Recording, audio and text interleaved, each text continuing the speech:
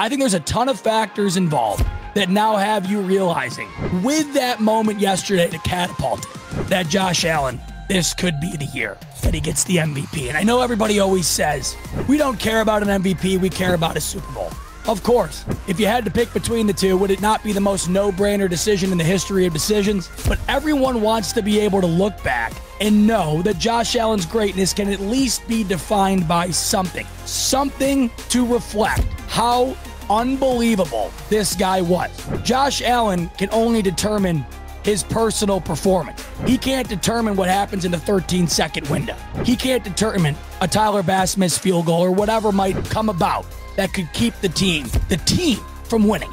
But Josh Allen can determine whether or not he wins an MVP, and I've always wanted that for him so that we can look back and say this is a perfect representation of how great this guy was. Because right now, of those top three quarterbacks, Lamar, Allen, and Mahomes, he's the only one without one, much less two.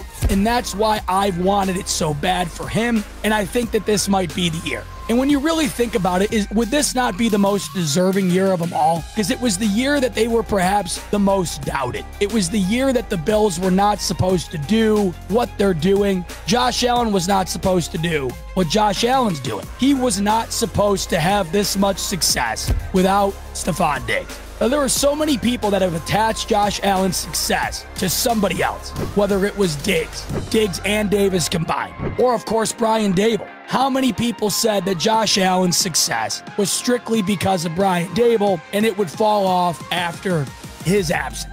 That hasn't been the case. Josh Allen has progressed. He's gotten better. He's gotten smarter. He's gotten more mature. I think that's all culminated into the season we are currently getting from him. I think it's culminated into a year where Josh Allen, at this point in time, going into week 12, has the best opportunity to win an MVP. And I think that that means something, and I think it should mean something to all of us, because there's a lot of revisionist history out there. You know it as well as I do. When it comes to sports, a lot of times you only look at a couple of different things. You don't look at the broad picture. We want to be able to look back with everybody and say, man, this is one of the best to ever do it. And there will be plenty of people out there, if Allen doesn't have an MVP or a Super Bowl trophy, that'll tell you, well, how could you consider him to be that when he doesn't have any of that?